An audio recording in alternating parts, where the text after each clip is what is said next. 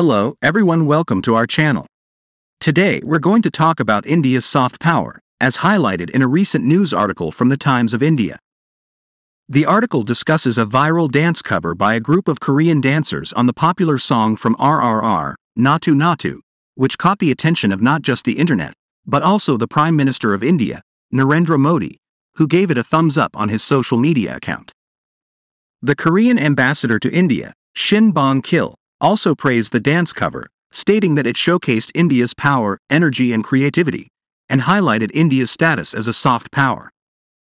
So, what exactly is a soft power? Soft power refers to a country's ability to influence others through its culture, values, and institutions, rather than through military or economic means. India has been able to exert soft power through its films, music, dance, yoga, and cuisine, which have all gained international recognition and popularity. India's soft power has been growing in recent years, with its cultural exports gaining popularity around the world. From Bollywood movies to Indian classical dance, from yoga to Indian cuisine, India has become a global hub of cultural influence. The Korean ambassador emphasized the importance of India's soft power, stating that it is a powerful tool for promoting a country's image and interests abroad.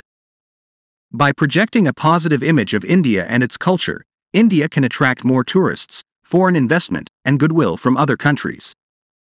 Soft power can also be a way of building bridges and fostering understanding between different cultures and nations. In conclusion, India's soft power is not just a source of national pride, but also a valuable asset in its pursuit of global influence and development.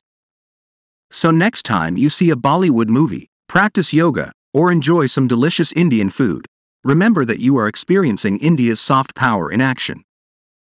Thank you for watching, and don't forget to like, subscribe and share.